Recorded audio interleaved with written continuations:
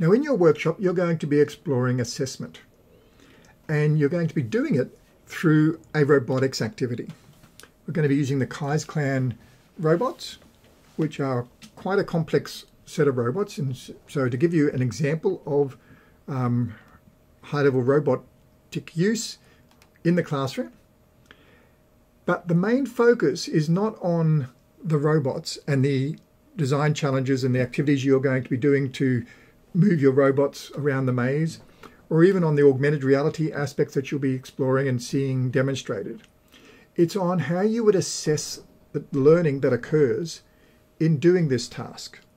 So as you're doing it, I want you thinking about the content descriptors that are provided, but also think about other content descriptors, particularly around the processes and production skills, where students would design and develop and evaluate their solutions and collaborate and work in teams and communicate this amongst their peers.